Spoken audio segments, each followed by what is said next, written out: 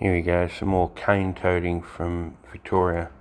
Now we're going to have, instead of 2 bins, we're going to have 4 bins. Where we're going to put these extra bins, I don't know. It's like, how is this helping? This is just retarded. I just don't know how in the last 20 years you've lost the ability to be able to separate glass from the plastics. What have you been doing for the last 20 years? What was your method? What was your technique of doing that? All of a sudden that ability is gone, and now we need to separate every little skerrick of rubbish, what, for your convenience? You know, like, how's this helping? Now we need 4 trucks to come and pick up bins instead of 2. All I know is this is going to give 4 more opportunities for Garbos to be able to dump the rubbish on the ground instead of in the actual truck.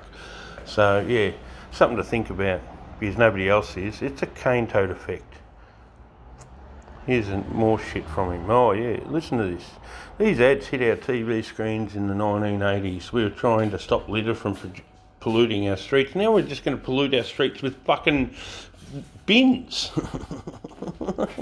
You can't find a bin in the city to put your butt in or put your rubbish in, but you're going to give us 2 extra bins. Do the math.